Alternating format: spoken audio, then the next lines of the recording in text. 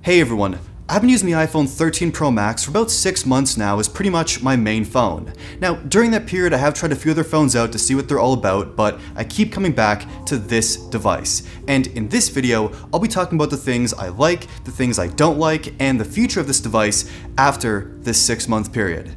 Let's chat.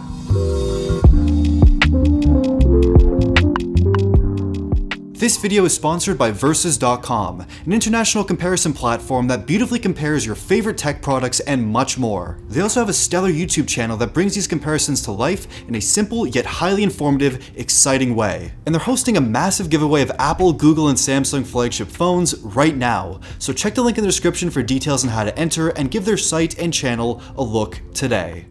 Okay, so first up, let's talk about the design of this device. Now, without a doubt, it's one of the most beautiful phones you can still buy today. The combination of that frosted glass back, the stainless steel, and kind of the flat edges just really creates this beautiful looking device. I just love how this phone looks, and after 6 months, I'm not sick of it. It kind of harkens back to the iPhone 4, 4S, 5, and 5S, which have some of the most beautiful designs out of any of the iPhones ever released, and some of the most beautiful smartphone designs, period. And of course, this phone takes a lot of inspiration from those devices visually, and it is a good thing because I love it, I'm not sick of it. The phone also feels really great to hold as well. It is solid, it's premium, and the materials have held up extremely well. That frosted glass back looks brand new. The sides even, which are stainless steel and chromed out, are basically new as well. There's a couple scratches here and there on the edges, but not really as bad as a 12 Pro series, which during this 6-month period, it really scratched up a lot quicker than this device did. Maybe it's a new coating or something, but this phone has held up a lot better than the 12 Pro series somehow. I don't know. Now, I did put a glass screen protector from D-Brand on the front to protect that front display, but besides that, I've been using this phone carelessly, recklessly you could even say, and it still looks almost brand new. Beautiful.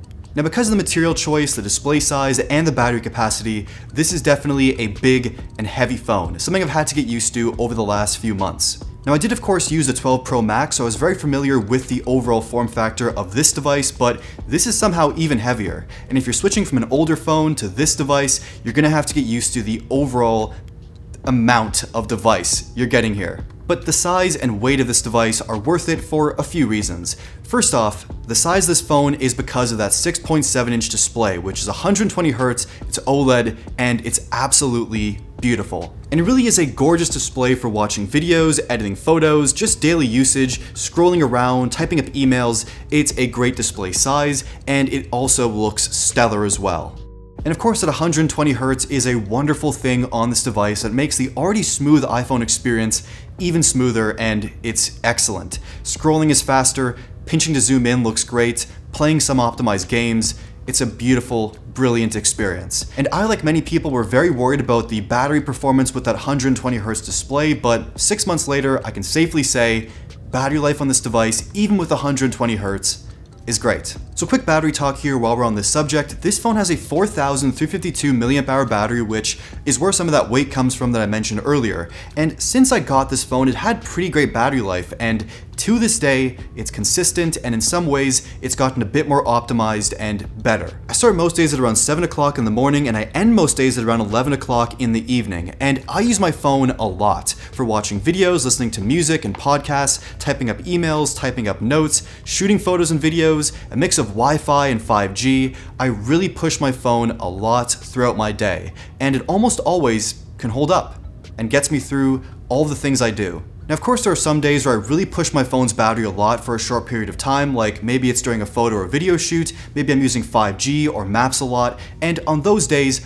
I'll charge it mid-afternoon, or if I'm going out in the evening, I'll slap on a MagSafe battery pack, just so I know I have battery for the rest of the evening. But pretty much on most days, full day of battery life, no stress, no worries, battery life is solid. And also, I know I mentioned plugging in the phone, but honestly, I think I've only plugged this phone in about 15-20 times over the past 6 months. I almost always use the MagSafe charger at my desk, one I bring with me on the go, and MagSafe battery packs. That's it. That's why I charge the phone. Never really with a cable. The portless iPhone's coming, and I'm ready for it. And also over the past 6 months, the performance and speed of this device has been very consistent and incredibly smooth. Performance is basically identical to day one with this device. It still feels brand new, incredibly quick, and I hate to say it, It's buttery smooth. With the 120 Hz iOS optimizations, the phone feels and is incredibly fast. Now there has been the occasional iOS software glitch here and there where the phone will freeze up for a second or it'll restart, but honestly that's happened maybe 4 or 5 times the entire 6-month period. Overall, performance, speed, fluidity, consistency, reliability, this phone kills it. Okay, last let's talk about the camera experience on this device. Now, I've used these cameras a lot for capturing photos and videos, day-to-day memories, and also for more professional use cases as well. And I gotta say, they're incredibly reliable, consistent, and an absolute joy to shoot with. I trust and rely on these cameras for a lot of my work and also for just capturing day-to-day moments that I don't want to forget. And so far, no complaints. This camera setup is incredibly versatile with that main, ultra-wide, and telephoto camera, all working together to create a very consistent, excellent experience. The colors, sharpness, dynamic range, shots on all these cameras look beautiful. It's consistent, almost perfect every single time, and it's really hard to get a bad shot or even a mediocre shot than to get an incredible or excellent shot. These cameras always kill it.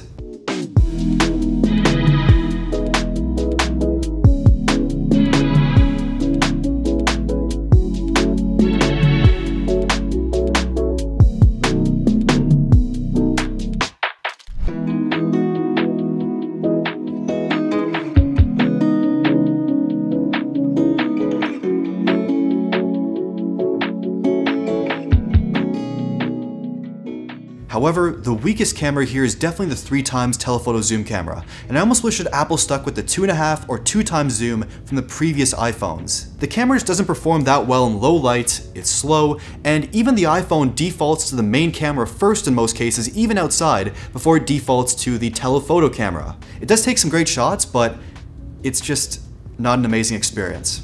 Now this is a whole discussion you don't want to get into with me because I'm just not really a fan of these 5x, 10x, and even this 3x telephoto zoom is just too much for the type of shots I take. But it is what it is. What really makes up for that though is the incredible 4K video recording on this device. It is, and I'm gonna say it, the best video recording on any smartphone you can buy today, 100%.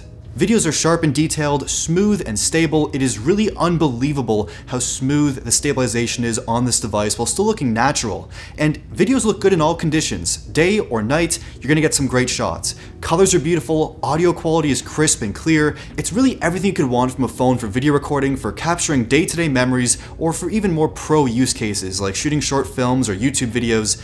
This phone is a dream for video recording.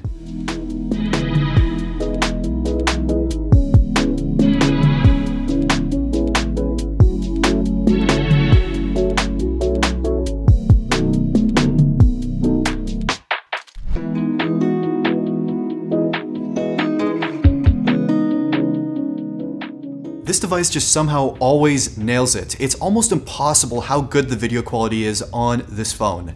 It's wonderful. Okay, to conclude, with the iPhone 13 Pro Max 6 months later, it is still an incredible device.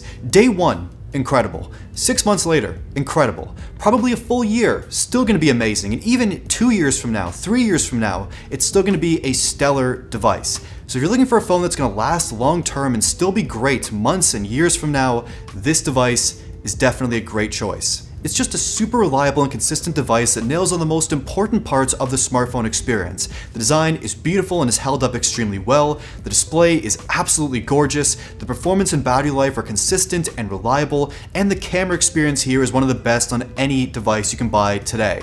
6 months later, I still really love using this iPhone. Very few complaints, mostly positives, and the experience so far has been stellar. Apple killed it here.